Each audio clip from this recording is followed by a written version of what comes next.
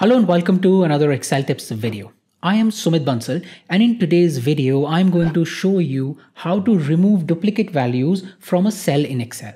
While it's fairly easy to remove duplicates when they are in separate cells, if you want to remove from within the cell, you can use some simple formulas. So if you're using a newer version of Excel, you can use newer functions such as unique and TEXTSPLIT. So I'll show you how to do that. And if you're not using a new version of Excel, I will show you how to create your own formula using VBA.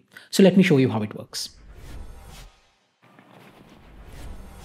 So here I have this data set where I have these values in these cells, and you can see there are duplicates. So in this cell, I have US that is repeated, Canada is repeated, here printer is repeated, and in this case there are names where Ben is repeated and Karen is repeated. So what I want to do is I want to use a formula to only get the unique values and get rid of the duplicates. So to do that, I can use some formulas. So let me show you how it's done. I'm first going to use the TEXTSPLIT function. And this function is going to allow me to split all these names, all these items into separate cells in the same row. So in this case, this is my cell reference that has the text that I want to split. And then I would need to provide the column delimiter. Column delimiter because I want the values in different columns. If you want these values in different rows, then you can use the row delimiter. In this case, I'm going to go with column delimiter. And my delimiter in this case is going to be a comma. And now when I hit enter, you can see it has split these items into separate cells in the same row. But in this case, because I've used comma as the delimiter, you would notice that in this case, in the first US value, it's fine. But if I look at the second US value, you will see that there is a leading space here. So this is not consistent. So to make it consistent, I'm going to use the trim function. And now all the values it gives me, there are no leading or trailing spaces in this data. Now, what I want to do is get rid of these duplicate values, which can easily be done using the unique function. So I'm going to use unique function here.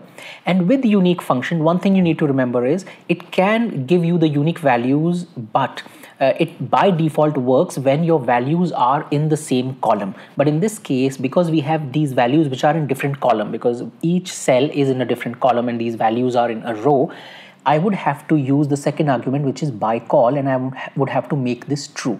If I do not do this, then this function is not going to work in this scenario because my data is in separate columns. So each cell is in a separate column. So now when I use true here and hit enter, it is going to remove the duplicates and only give me the unique values.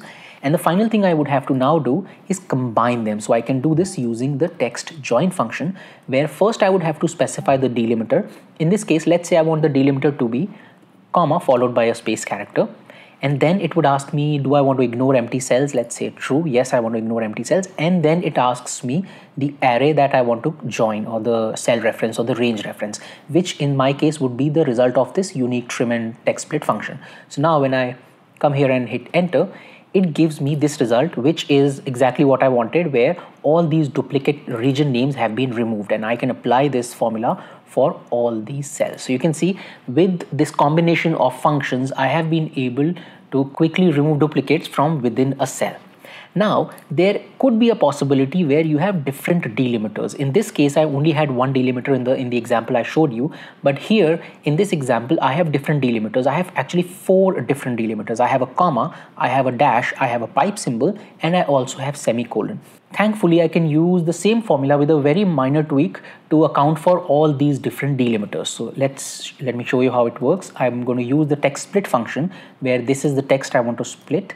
Then I need to specify the column delimiter, and this is where I'm going to give it all these 4 delimiters. So what I'm going to do is I'm going to put curly brackets here, and within curly brackets, I'm going to put each delimiter in double quotes. So what it's going to do is, unlike the previous example where I just had one delimiter, when I put these delimiters in curly brackets, it becomes a list. And this function is then going to use each delimiter while it's processing the data in the cell. So here my delimiters are going to be comma, then I would have the pipe symbol, then I have dash, and then I have semicolon. So I've put all these in double quotes. And now when I hit enter, you can see it gives me all these results. And here you can see I have dash here between Europe and Canada, but it has still worked. And if I copy it down for all these cells, you will see that it works perfectly. So if you have multiple delimiters, you can then use this trick of providing them within a list in curly brackets. And now I can just do the same thing. I would first use trim here so that there are no leading or trailing spaces. Then I'm going to come here and use the unique function. And with the unique function, I would have to make sure that I use true as the second argument because my data, my cells are in separate columns. So this now gives me only the unique values. If I copy it down, you'll see that it works nicely. And now I can just combine it using the TEXTJOIN function. And now within TEXTJOIN, the good thing here is because I am giving it a delimiter, my data would now become consistent. So despite the fact that I had a dash here and a pipe symbol here or a semicolon, the result that I get from this formula would have consistent delimiters, which would be a comma followed by a space character. So now if I would have to provide the second argument as true, and the third argument is the result of my formula. And now when I hit enter, it gives me all these results and I can copy it down. So in case you are working with situations where there are multiple delimiters, you can easily use this TEXTSPLIT function trick by providing it a list of delimiters. Now, if you're not using newer versions of Excel, you would not have access to these functions. So in that case, you can actually use a very simple VBA code to create your own function. Let me show you how it works. Here again, I have the same data set and I'm going to show you how to create your own VBA custom function so you can remove duplicates from the cell. So I'm going to use a very simple VBA code, and here I have this code here. And I'm also going to give you this VBA code in the description of this video so you can copy it from there. Now I'm going to copy this VBA code and I'm going to put this VBA code in the backend in Excel. So to do that, I'm going to go to the developer tab here and then click on this Visual Basic icon. And when I do that, it is going to open the Visual Basic editor. You can also do this by using the keyboard shortcut Alt F11. So hold the Alt key and press the F11 key, and it is going to open the Visual Basic editor just like what you see on the screen. Now here I have these workbooks, and the workbook that I'm working with is this one, remove duplicate.xlsm. So I would select any object in this workbook. Then I'm going to go to the insert tab here and then click on module. And when I do that, it inserts a module for this workbook, and this is where I'm going to paste my VBA code. And this code is very simple. What it does is it creates a scripting.dictionary object, which is a place where VBA can hold values. So this is nothing but a place where an array can be stored, and then within that array, it is going to treat each of these values as a separate item in the array, and then it is going to go through each of them and remove the duplicates and keep the ones that are unique. It does pretty much the same thing that we did with the functions that I showed you in the first half of the video. This function is called dedupe cell. So this is the name. I've given this name to this function. You can call it anything you want. So just change it here and here in the end. So you can change this to anything you want. Also, this function takes two arguments. The first one is the cell reference, which is the cell that has the values. And the second one is an optional argument where I have already specified the delimiter as comma followed by space character. So if this is your delimiter, you just need to specify one single argument, which is the cell reference. But if you want to use any other delimiter, then you can specify it as the second argument. So let's see how it works. Here, I'm going to use this function dedupe cells, and you can see while I'm typing, it shows this function as one of the Excel functions. So it understands that this is a function that can be used in the worksheet.